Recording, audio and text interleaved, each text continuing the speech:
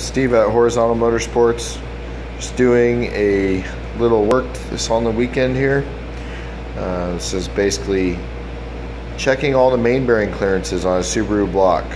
This is a race motor that's going to be seeing a lot of power, so this is the only correct way to do it. As you can see, the cylinder heads are actually bolted onto the block right now. Those are 1/2-inch head studs, and they are torqued all the way down to spec. We also have a real head gasket in between the head and the block.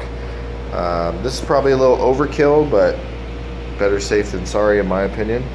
Basically what we're trying to do is we have a brand new set of bearings inside the block.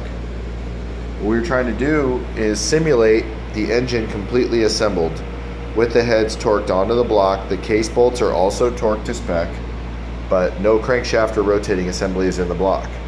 The reason why we do this is because the only way to know if the main line on a Subaru is correct, or what your measurements are inside here, this is the main line, is to bolt everything down. Because what we found happens is, especially with these 1/2-inch head studs, basically the torque that you're putting against the block actually physically tweaks the block.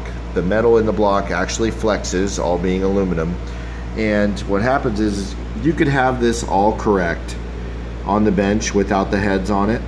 You go to torque your heads on and put it in the car, well, this main line is now off and you will have a failure, depending on how much power you're pushing and whatnot, and how much it actually tweaks the main line.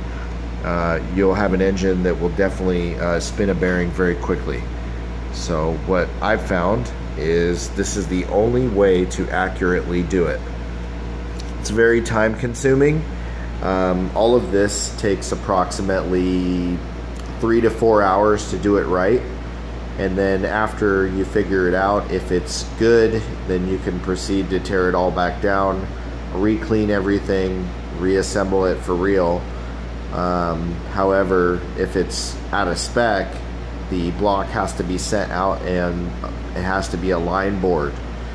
This is extremely difficult on a Subaru block. There's only a handful of people that can do it. So basically, if you get to that situation, you pretty much have to either find another block. You can swap bearings around to try to get your clearances back. It just depends on how bad it really is.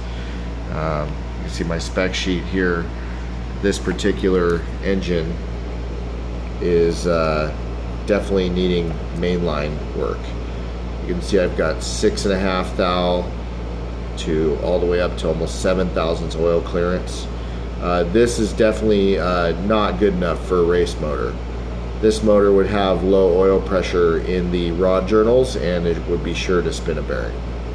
So the tools required to do this job: basic calculator, a high quality micrometer. This one here is made by Snap-on / Blue Point. This one works extremely well.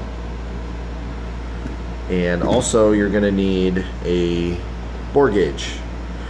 This one here is digital. I spent a little bit of coin on this, but basically this is the best way to do it. You're also going to need the crankshaft that you're going to be using, and a whole afternoon. So Steve at Horizontal Motorsports here, showing you how to make Subarus better, one motor at a time.